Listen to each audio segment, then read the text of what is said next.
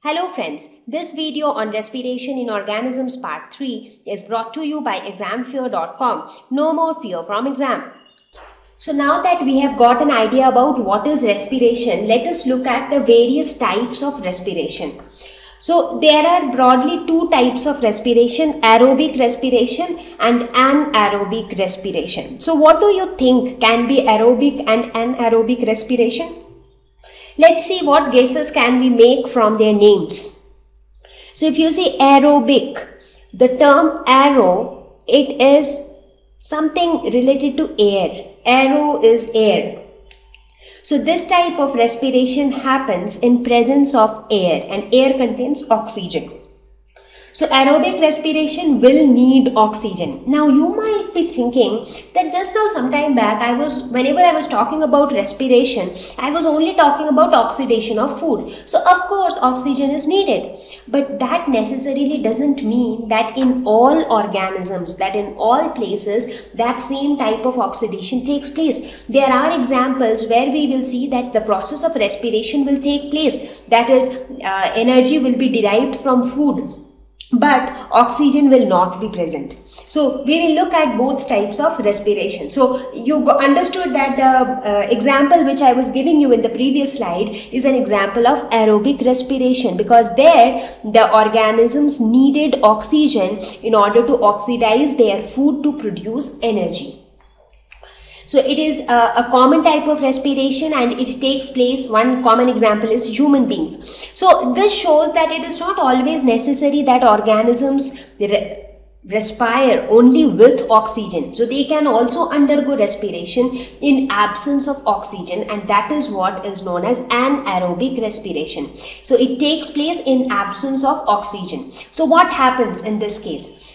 This type of respiration happens in two types of organisms. Now, there are some organisms which can undergo respiration only in absence of oxygen, whereas there are some organisms which can undergo respiration both in presence as well as absence of oxygen. So, let us say, what do we call them? So facultative anaerobes because they undergo anaerobic respiration. They can undergo respiration in absence of oxygen.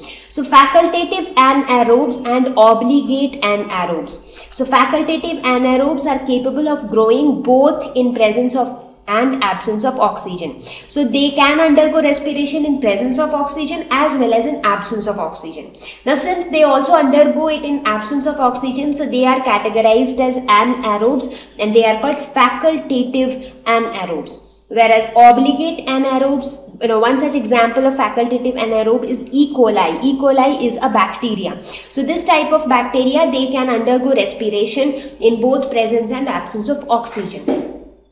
So let us look at the obligate anaerobes. Now they are capable of growing only in absence of oxygen. So in presence of oxygen, they will not be able to undergo respiration. Now if an organism is not able to undergo respiration, what do you think will happen?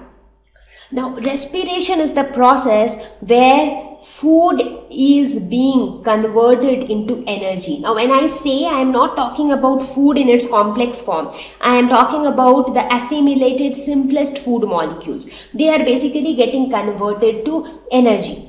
And without energy, the organism will not be able to do anything. So basically, if an organism is not able to undergo respiration, the organism will not be able to produce energy within its body. And if there is no energy, the organism will not be able to survive. So these obligate anaerobes, for these organisms, they need an environment where there is no oxygen. Only then they will be able to undergo respiration. So example of obligate anaerobes are Clostridium tetani. This is also a bacteria, and it is more popular for causing a disease called tetanus. So let us now see what exactly happens during aerobic respiration. Now as I mentioned before, aerobic respiration means it will happen in presence of air, in presence of oxygen. So what happens during this? Now what is respiration?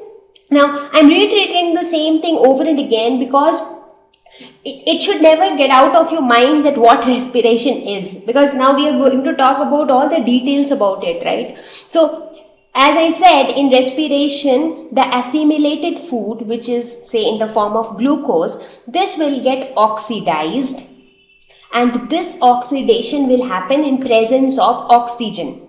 And then what happens? So let's see. So glucose is C6H12O6. This will react with oxygen to form carbon dioxide, water, and energy.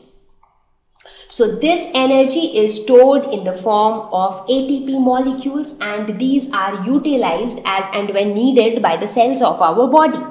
So this type of respiration is a very common type of respiration which happens in most of the organisms, including human beings.